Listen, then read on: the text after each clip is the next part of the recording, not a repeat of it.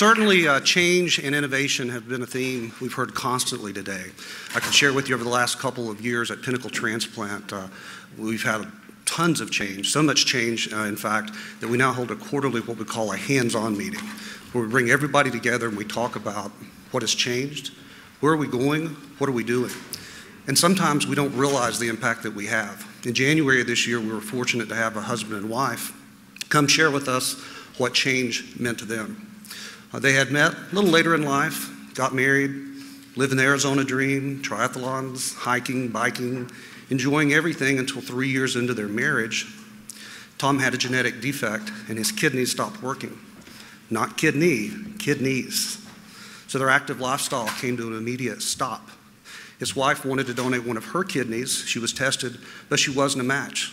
So he went on dialysis, waiting on a transplant. So they started talking to their friends, their family, doctors. What can we do? Where can we go? And they found out about a live donor program where someone living can actually give the gift of life. Tom was signed up for that program, and fortunately, someone made that donation to him. Change for their lives, totally. His wife was so touched by that she ended up donating one of her kidneys to somebody that she's never met. So I share that with you because change tomorrow that can happen in our lives can make technologies and things being developed today extremely relevant.